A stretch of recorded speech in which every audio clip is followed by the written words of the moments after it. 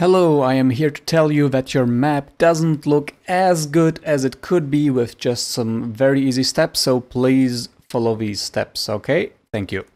So you added a terrain, that's cool, and you shaped the terrain, and then you add a texture, and then everything is in one texture, and you think that's okay, but no, it's not.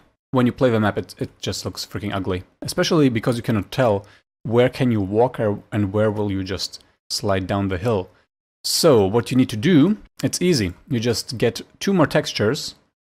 You can just download Terrain Toolkit, Terrain Toolkit, Terrain Toolkit, Terrain Toolkit. It's free. Terrain Toolkit from the asset store. Terrain Toolkit, okay? It's super easy. You just get it. You can even make some terrain in it. Doesn't matter. What you want is a textures folder, and you have like 6, 7 different kinds of rock. All right, let's add two more. Rock moss. Yeah, why not?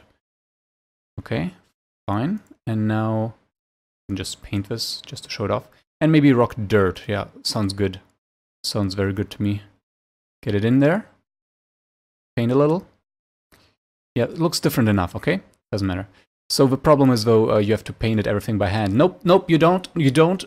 Steel Raven did something awesome. He made this pile texture script. Let's go to scripts. Let's go to map tools. Let's go to pile texture. Here's pile texture. What we're going to do is not do anything in here. Instead, we're going to go to prefabs. Sorry about that. Let's go to prefabs, map elements, pile texture. Yeah, just drag it in.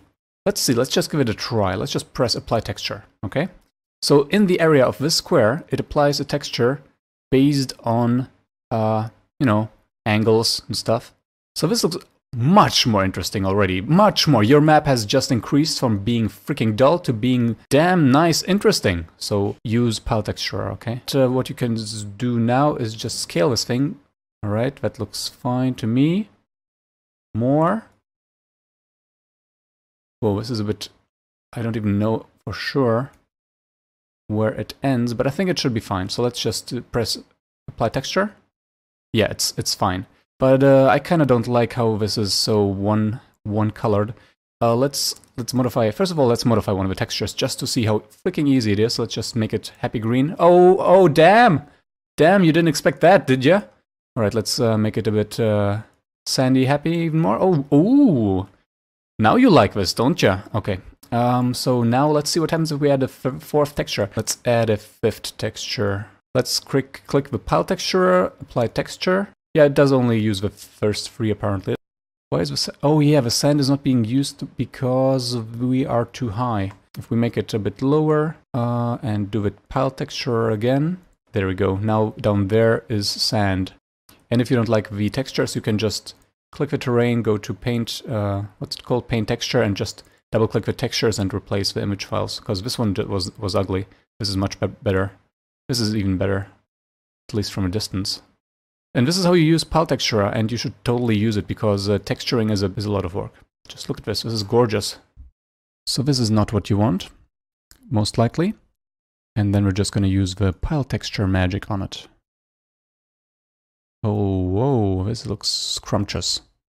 And then we're going to use the delicious texture baker, or whatever it's called. Pile texturer. Apply. Yeah. Ooh, nice. So for texture painting, these brushes are actually nice when you're lazy, like me, like I. This little detail adds so much, so please use the pile texturer. I hope this helps. See you in the next video. Ciao!